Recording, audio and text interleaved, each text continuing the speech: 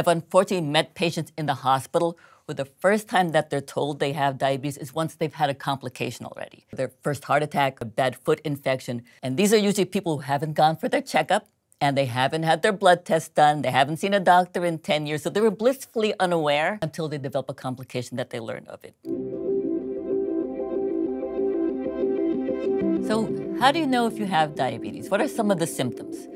Increased thirst, being hungry all the time, increased urination, feeling very tired, getting blurry vision, unintentional weight loss, and having wounds that heal slowly. It's important to treat diabetes because of the potential consequences. Most people feel fine from their blood sugars themselves, but when the diabetes is not well controlled, it can lead to complications. When your blood sugars are high, it kind of damages the lining of the blood vessels, and those blood vessels can get clogged, and then the organs that they feed don't get the blood flow that they need. And when that happens, they don't work like they should. So diabetes is a common cause of eye disease, kidney disease, neuropathy or nerve issues, heart attack, and stroke. So keeping diabetes under good control helps to prevent those complications. One of the complications of diabetes is neuropathy, which is damage to the nerves. The first nerves that usually get affected are the ones in the feet just because they're the longest ones, because they have to come from your spine and go down the leg down to your toes. So usually people will have symptoms that start in their toes and then work their way back, and then in their fingers and work their way up. There is something that's called mononeuropathy, where it's a singular nerve that gets damaged, and sometimes people will just have numbness or weakness of one part of their body, but that's a lot less common. When people have nerve damage, they can either feel weird things that aren't there, and that's what we call paresthesia. So sometimes people say they feel like they're walking on cotton balls. Sometimes they say they feel these little lightning strikes on their feet. Or they can lose sensation, so they have numbness in their feet. Diabetes is the leading cause of non-traumatic amputation, so amputation not caused by an accident. So it's a combination of both the nerve damage and poor blood supply to the feet. When you can't feel things, if you have a wound or a splinter or something like that, you can ignore it because you don't feel it, and most people don't inspect their feet. And we're used to a little discomfort in our feet, so if we feel something mildly uncomfortable, we ignore it. But if you have a wound there that you ignore, it can get infected.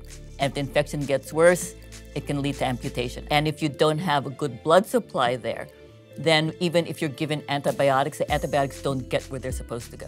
And that's why very often they will examine your feet to check for any wounds or any signs that you're at risk of developing any wounds on your feet.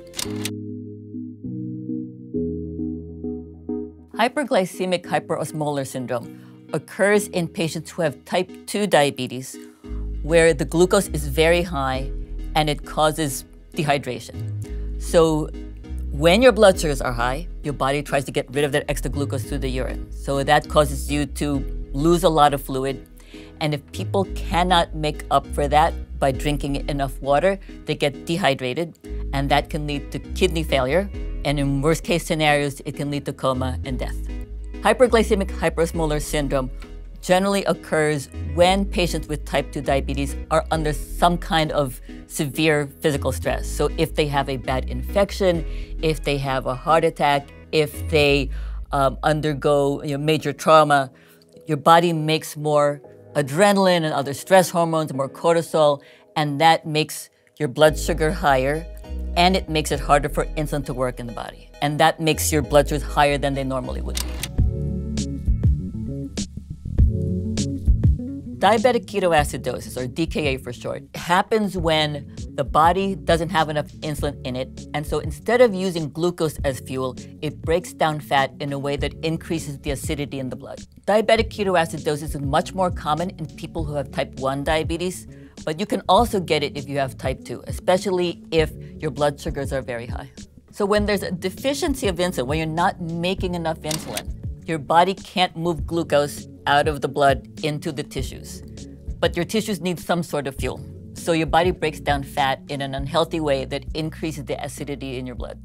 So ketones are the breakdown product of fat, and the ketones increase the acidity in your bloodstream. And what is the relation? Because keto is a very popular Yeah. diet nowadays. The production of ketones is not always unhealthy. There's a certain amount that's okay. So in people who are sticking to very low carbohydrate diets, whatever fat they have in their body, they will break down and that will form some ketones. But if there's enough insulin in your body, it's not going to cause DKA.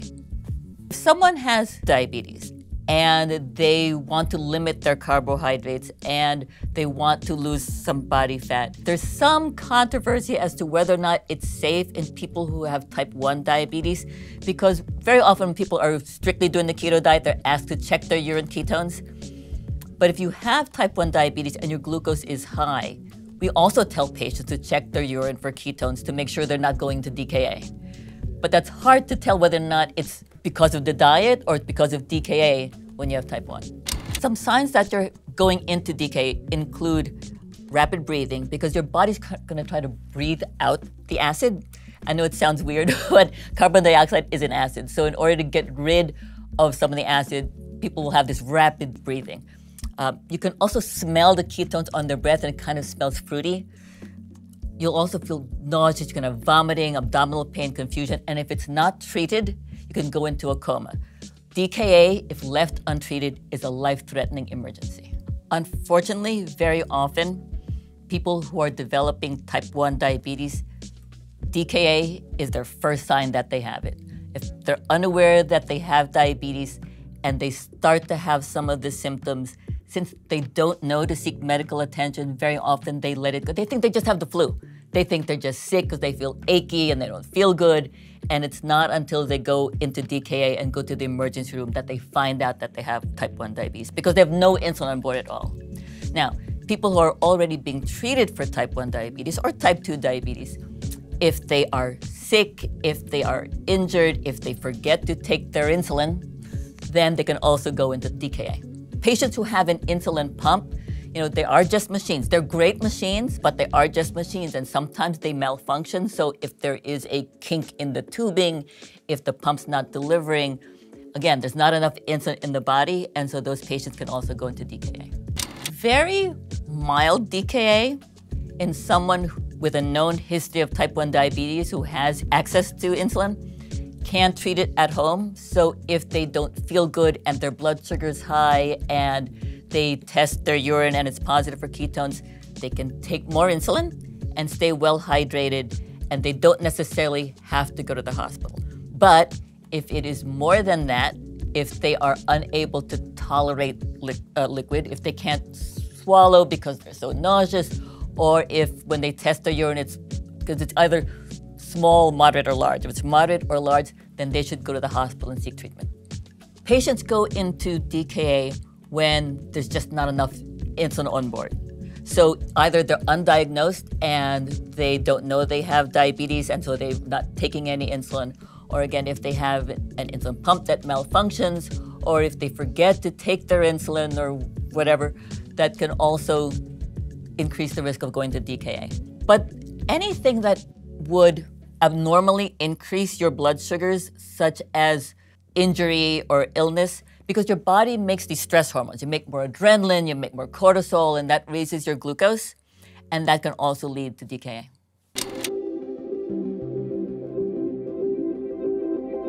Diabetes is a labor-intensive disease to have.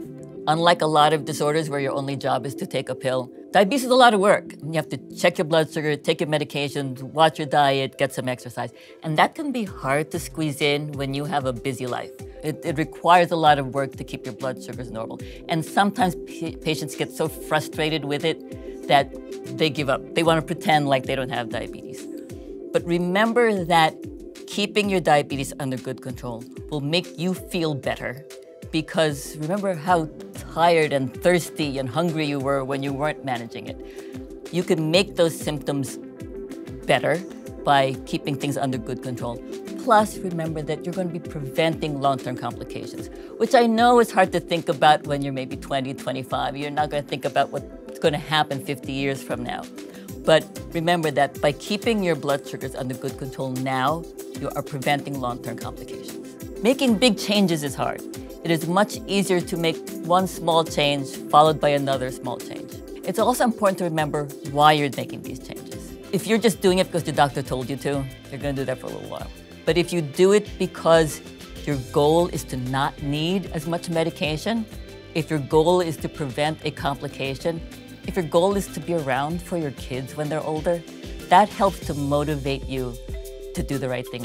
Thank you for watching. If you enjoyed this video, please continue to visit Healthline and like and subscribe.